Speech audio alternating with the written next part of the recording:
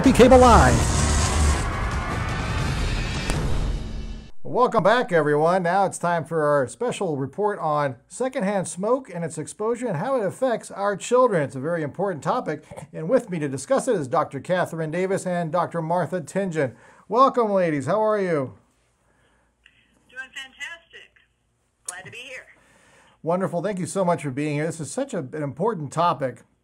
And what got you motivated to do this study? Well, this is Dr. Tingen. I'll just mention real quickly that I have the literature in the scientific world has really come out with a couple of studies that passive smoke exposure may indeed make some things like metabolic syndrome worse in children. Oh, wow. And which is a pretty significant thing.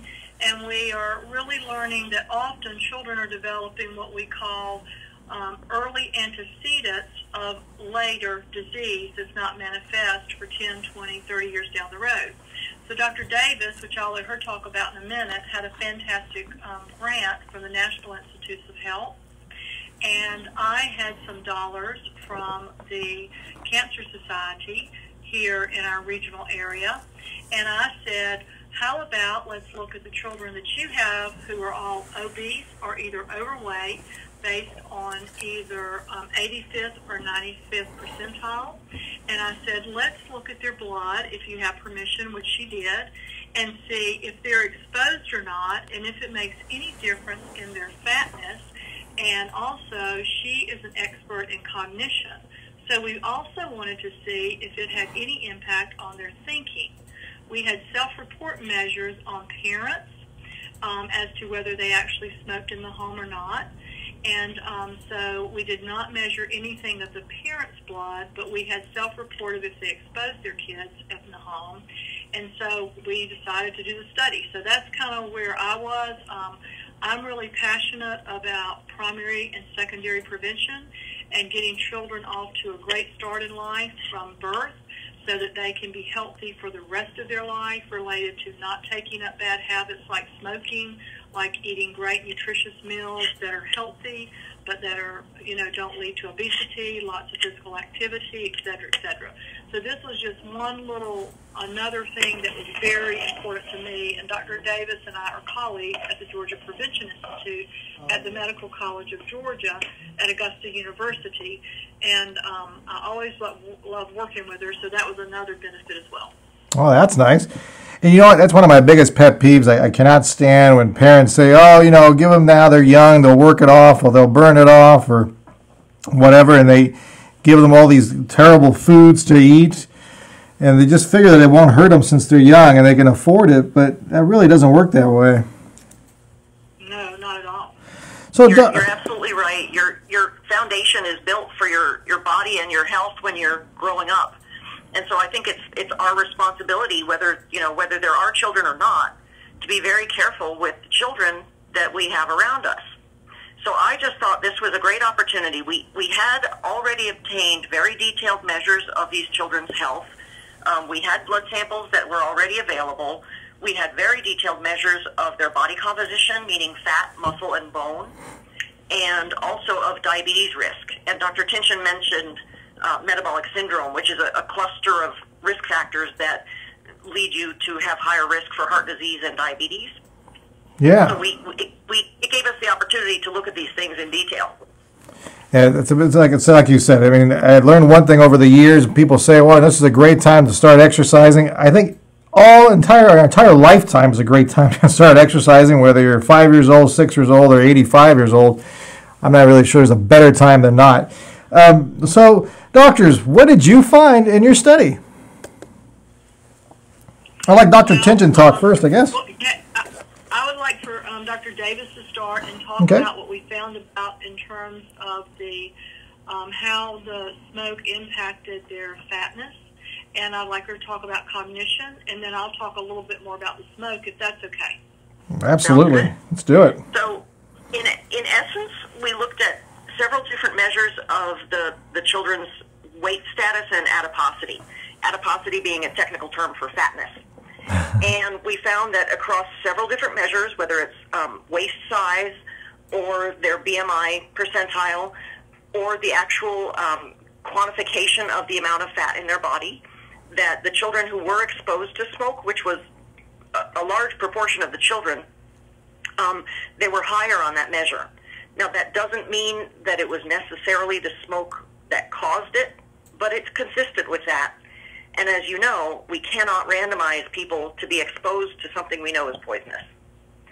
So this is pretty strong evidence as far as we can go in people. Now, we did not find a relationship with the diabetes risk measures that others have found in an older group of children. And so that may just not be the case at this age, or it may be a different group of children. Our kids were predominantly African American. Okay. Now, where the cognitive results are concerned, this I think was the most exciting piece, because it was a very consistent finding. Every cognitive measure that we had was consistently lower in the children who were exposed to secondhand smoke. So this suggests that smoke exposure in the home or elsewhere, because you can't, when we measure their blood, we can't say where the smoke was, but that being exposed to smoke seems to potentially impede their progress in school. Any particular discipline? Was it math, memory, essay writing, anything at all that specific, or no?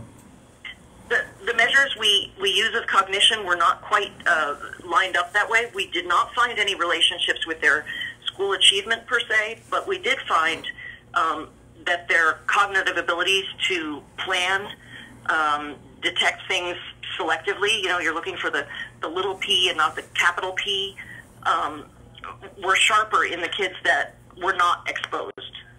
And this seemed to apply to things like memory for sequences, such as with spelling, or if you need to repeat a list of numbers, that's a kind of memory.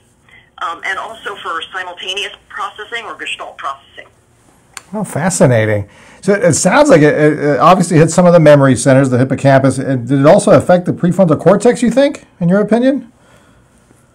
Yes, absolutely. As a matter of fact, the cognitive measure that we use, we selected specifically because it is sensitive to executive function.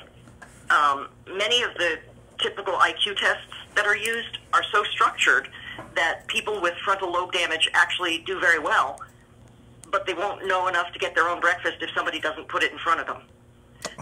This test was actually designed to tap some of that executive function by presenting less structured and somewhat more novel tasks. Fascinating. And what did you discover, Dr. Tingen? Well, I think the thing for me that was the most incredible was that we did have some parents that did underreport that they did not expose their kids, and indeed they did. And so for the research world, this again is another important reminder that when we do studies on passive smoke exposure, it can be called secondhand smoke exposure or environmental tobacco smoke exposure, we really need to do what's called biochemical verification, because parents and children as well, and teens, typically tell us what we would hope to hear, that they would not be smoking, that they have quit, or don't do it in front of their child, etc. So once again, the literature is filled with research study after study that shows what people have reported, that they are not going to take up smoking or that they quit smoking, but there's no biochemical validation of it. So one, for me, I was really glad to know that indeed it's unfortunate, but once again, we cannot go solely on self-report of what people say. They unfortunately are not always straightforward and outright being the truth. Second of all, I was deeply saddened to see, but not surprised at the effects on cognition. And third of all, one measure Dr. Davis talked about, we have very precise measures related to their body weight and their fat composition, is we use DEXA scan. Much like most people know the DEXA scan, that they go get it for bone densitometry to see how their bone mass is, especially in older women that are losing estrogen and things like that in their bone, and calcium. So we had DEXA measures on these kids, and we saw that these kids had more fatness on a DEXA measure, which is a very precise measure putting a strap around the waist and measuring waist circumference is, yes, outstanding. But to have a DEXA measure on a kid and saying, look, every child in this study was already either overweight or obese. But when you took that whole group and compared them to and divided them into the groups that were exposed versus not exposed, the ones that were exposed were even more overweight or more fat. That is pretty incredible. So it is incredible. It is for me just another reminder of how much work we have to do in science to get parents to really consider being fantastic role models. Because, you know, children, 99.99% of them, regardless of how they are treated, look up to their parents. And so I believe parents are such an influential factor in children's lives. And so if a child has a parent that's a smoker, if the parent stops smoking before the child reaches 5th grade, it decreases by 50% the chance that the child will take up smoking and has such a profound effect on them. But if the parent continues to smoke throughout the child's life and on into their age, it is more than likely about 80% of those kids are going to take up smoking before they get out of high school. 80%? 80 to 90% of all smokers start before they graduate from high school. And there is a whole field of research on the adolescent brain, and it is so much more addictive to the substance in cigarettes and cigars and hookah pipes called nicotine at an adolescent age than it is for people that start smoking when they're 35 or 40 or things like that. So the people that, you know, are the real gurus at marketing and all that and getting these early smokers in their grip, so to say, before they graduate from high school, they know exactly what they're doing because those very kids will be the ones that have the greatest difficulty in stopping smoking. A study was done many years ago. I want to say it's 15 or 20 years ago. And they interviewed people in the 9th grade that had taken up smoking. And they asked them, did they think they could quit before they graduated? And in that particular study, about 90% of those kids said, I could quit anytime I wanted to. You know, I could say, I'll do it because all my friends do it. It's no big deal, but I enjoy it. And so they went back to test those same kids again in senior high. And you know what they said? They said, we thought we could quit, but we can't. I mean, we just can't jeez. I mean, we have to have our cigarette. Well, it's called addiction. I mean, it's a true physiological addiction, and it's a true psychological addiction. So, anyway, parents, I call it parent power, whatever you want to have it, and I mean power in a very positive way.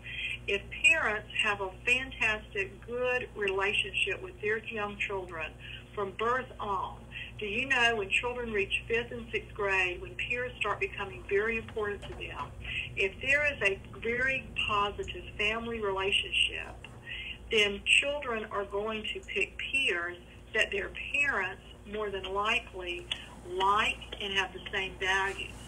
If they do not have a positive relationship with their parents, they are going to choose peers that they know without doubt their parents will not be at all satisfied with them picking. You know, rebellious, so to say. So parents, to me, have a golden opportunity to really impact children for taking up tobacco use, for what they eat, and their, you know, their dietary habits, etc. And our world has become so technologically savvy and so busy, and everybody is on the go. I mean, think of how many times you go out to a restaurant and watch people, and while they're eating, you know, you'll see a family of 4 or a family of 3 or 2 or however what the family is composed of, and how many people are actually engaging in conversation anymore. Everybody's on their iPad. Absolutely. So, I just think the skill of communicating and so much of values and health behaviors is really learned by modeling and by talking about it. Why is it important to choose a lean piece of meat versus a fried piece of meat? You don't figure that out by being on your iPhone. That's a great point. I agree with that, Dr. Tingen. And I want to put in a word, just a word in defense of the self-report measure. I totally agree it's important to get an objective biological measure when possible. But it may be that the parents felt that they answered honestly saying there was not a smoker in the household, when in fact it might have been their dad's best friend who was over every night smoking. That's true. Or it might have been their little, their big brother who was smoking on the sly. The parents may not actually have been aware. Right, that's true. Absolutely. And it could be where the kids spent most of their day once they got out of school and they didn't go home. Absolutely.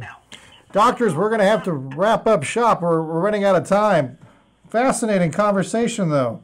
Fascinating stuff. Thank you so much for your research, Dr. Martha Tingen and Dr. Catherine Davis. Thank you very much, doctors.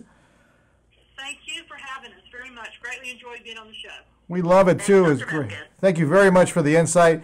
There you go, ladies and gentlemen. Secondhand smoke and exposure with children. Parents, take more responsibility is the main theme out of this talk. Very important stuff.